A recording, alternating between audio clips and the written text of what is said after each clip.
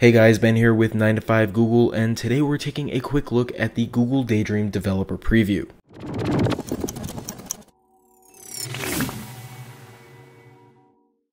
Now back at Google I/O 2016, we got our first look at Google Daydream, a new VR platform that was built on top of Android with an aim to refine what mobile VR was capable of and how it would work on Android. Now we are just around the corner from the full Android N release, and Google has recently opened up a special developer kit specifically for Daydream, and I've been testing it out. Now this preview is essentially nothing more than a simple painting game, and while that doesn't sound all that exciting, it does a great job of showing what Daydream will be capable of, especially with the motion controller, which in this developer preview is emulated by a second smartphone. Now a quick double tap of the trackpad on the controller will start painting, and the same action will also stop painting. Daydream will use the app on the controller phone to move the cursor around the screen via the phone's accelerometer and gyroscope. Now it's a bit laggy in my experience so far, but if this is any indication of what Google's official controller will be like, then we're in for quite a fun ride. Now currently this developer preview is only available for those with a Nexus 6P, and it works pretty well, especially considering the fact that the 6P won't actually be supported by Daydream when it releases later this year. Now if you're interested in checking out the developer preview for yourself,